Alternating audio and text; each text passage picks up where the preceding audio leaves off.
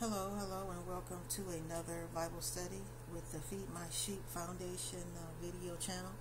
Today on this video channel, particularly, we're going to do a Bible study into looking at the government, and the specific reason for government and what government does in a country, because a government is always foundation of a country.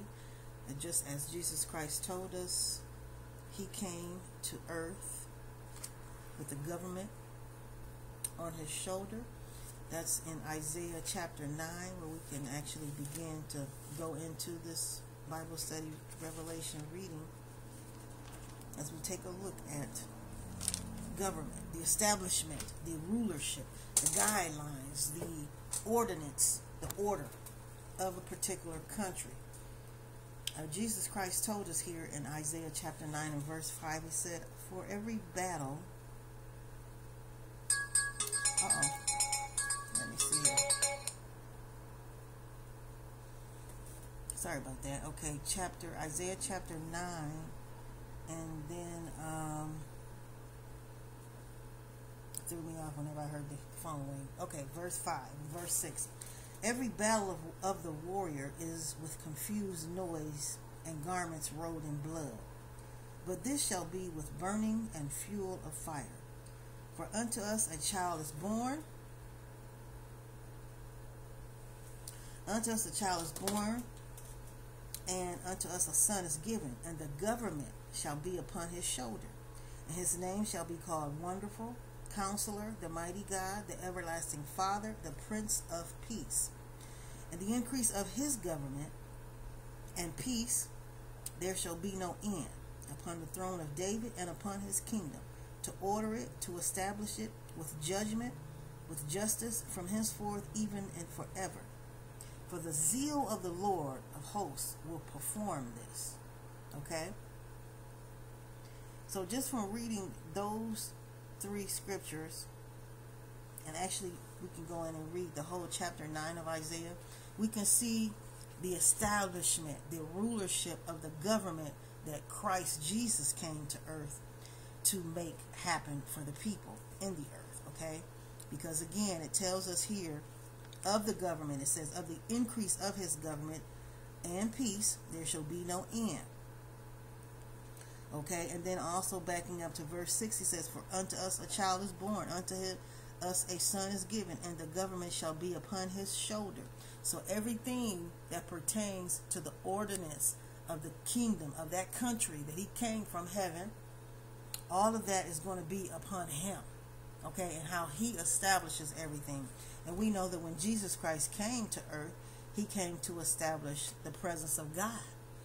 In the fact that God was a healer, in the fact that God was a deliverer, in the fact that God is a savior, in the fact that God is a creator, the fact that God is provider, and the fact that God is provisioner, and the fact that God is our God. Okay, he came with that message and that revelation from heaven upon him to spread out into the earth, into the unto people, unto mankind, unto his creation.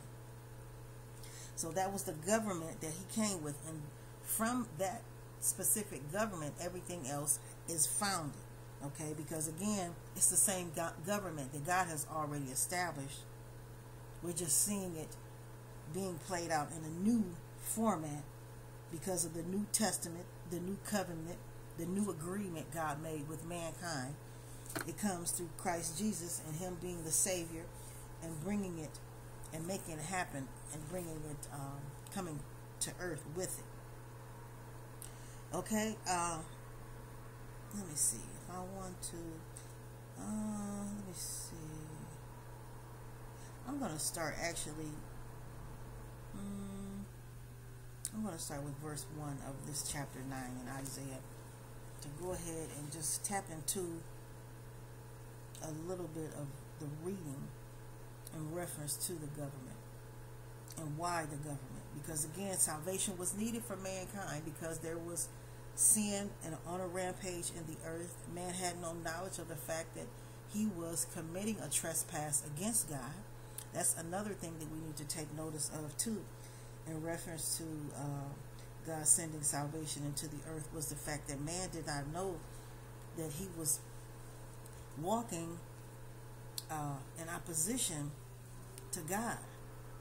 But when salvation came, when Jesus Christ came to earth, then therefore we were able to come into that realization, and then become, I guess you could say, straightened out, or because we become completed in Christ.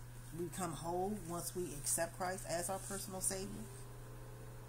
So we start with Isaiah chapter 9. It says, "Nevertheless, the dimness shall not be such as was in her vexation, when at first he lightly afflicted the land of Zebulun and the land of Nephtali, and afterward he did more grievously afflict her by the way of the sea beyond Jordan, in Galilee, of all the nations." And it says, "The people that walked in darkness have seen a great light.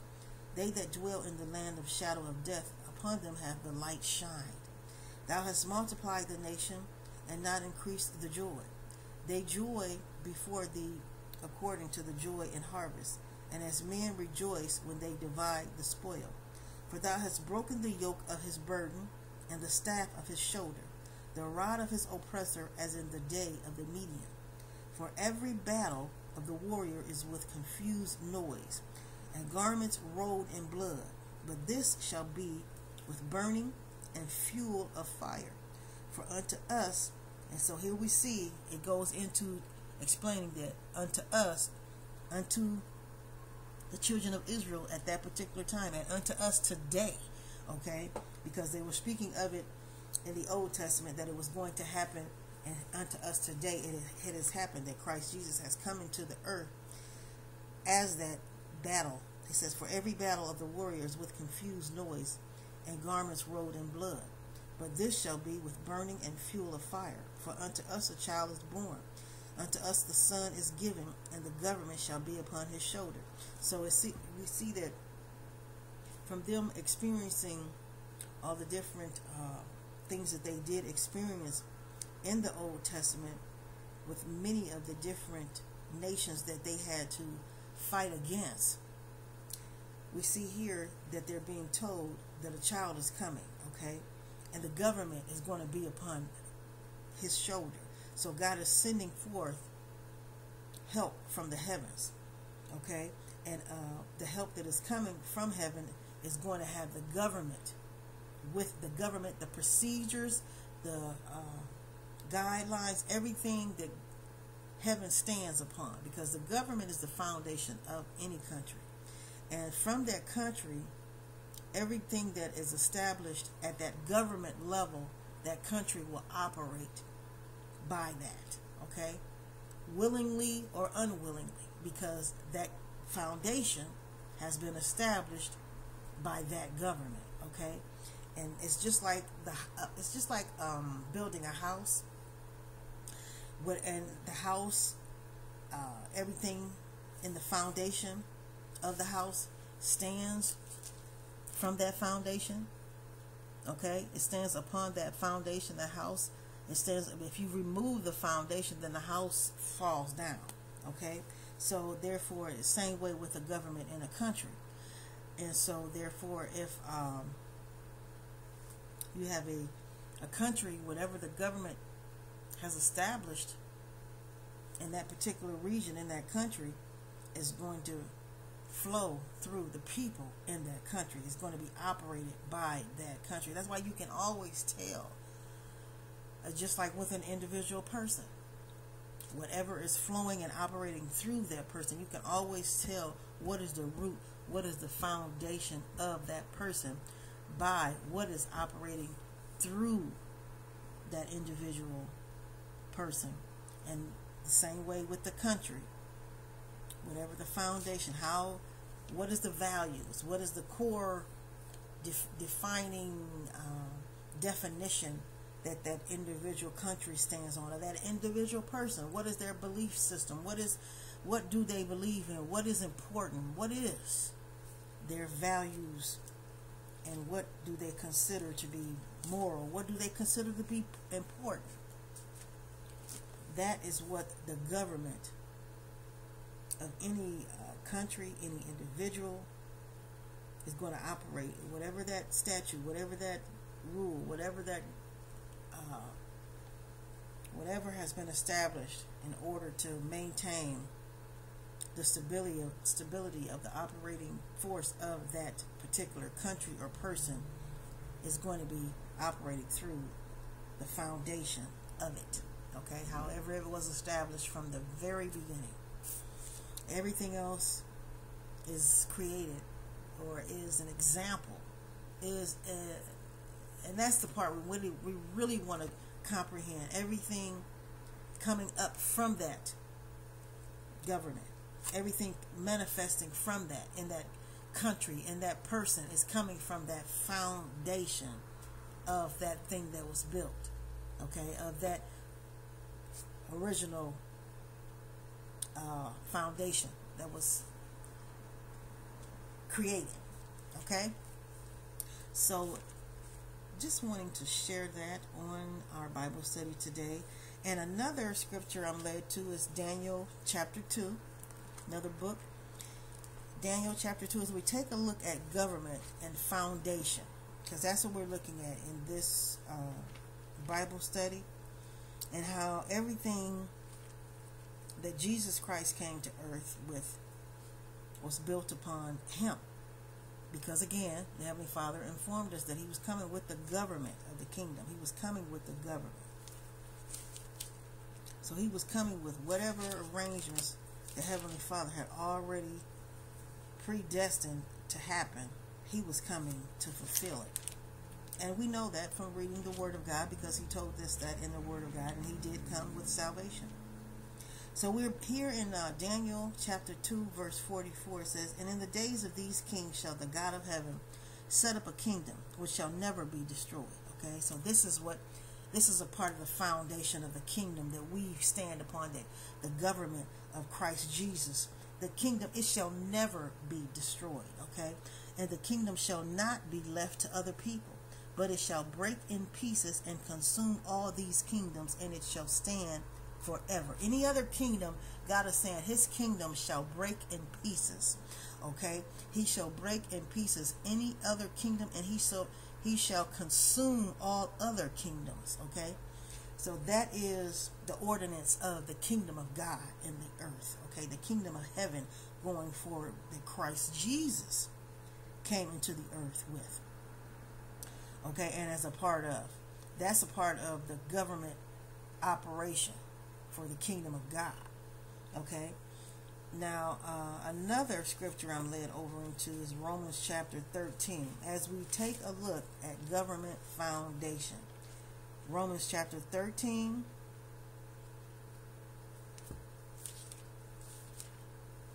actually let's look at Romans chapter 11 in verse 16. "For if the first fruit be holy, then the lump is also holy. And if the root be holy, so are the branches." That's going back to, again, laying the foundation of a thing. Okay, and as we are talking about countries, because Jesus Christ stated he came with the government of the kingdom of heaven upon his shoulder. Okay, so he came with the foundation, letting us know that he is the foundation to the government of heaven, of the kingdom of heaven, the country of heaven. And he is the government. He governs that king. Okay, and everything that he came to earth to say and do is the governing process of the kingdom of heaven. Salvation, meaning that, as we read throughout the Word of God, that Jesus Christ is the only way to the Father. Okay, so he explains that. So that's that's the rule, that he's governing heaven. So he's letting us know that's the way that heaven is governed. That's the way it's prepared, established, and it's not going to change. Okay. Another scripture, Romans chapter 13. Next couple chapters over, In the same book, Romans, and we're looking at chapter 13 and verse 1. It says, let every soul be subject unto the higher powers. For there is no power but of God. And the powers that be, those powers that are a power, if they are a power, if they are a power, and if they be a power, they are ordained by God. Okay? So I'm going to read that again. Romans chapter 13 verse 1 says, let every soul be subject unto the higher powers, for there is no power but of God. The powers that be are ordained of God. Okay? Because again, Jesus Christ has decreed and declared. He came with the government. Okay? He came with the rulership of the country of heaven within him, and those that come under him have taken on that government, that same rulership, okay, that same government, and we walk in that government, and we stand on that government and the rulership of that government as it operates in the earth. All right, so God bless you, God loves you, and that brings me to the conclusion of the Bible study for today in reference to government and foundation, and how the government is the foundation of a country, just as Jesus Christ gave us the example. And that's what the Word of God does. It has given us the example of everything that's going on in the face of this earth. I mean, even down to the countries, okay, and the nations, okay, people that exist in the countries, and as far as the rulership and how to actually organize it, and what the order of it, how in organizing it, what the order of it, how it will sustain itself, basically, because once the government has been established, again, as stated, everything from that arises. So if the government that has been established is crooked, there's going to be a crookedness in that country. Just like with Jesus Christ, the government that is established in heaven, there's healing. So if healing is established in that country of heaven, healing is going to be established amongst the people in that country. Deliverance is going to be established among the people in that country. Prosperity is going to be established amongst the people in that country. Salvation is going to be established among the people in that country, because that is the country of heaven, and that is the foundation of the country that we have become a part of as saints in the sanctuary of God. Hallelujah. All right, so God bless you, God loves you, and I will see you again as we continue to go forward on the Feed My Sheep Foundation Bible Study video channel.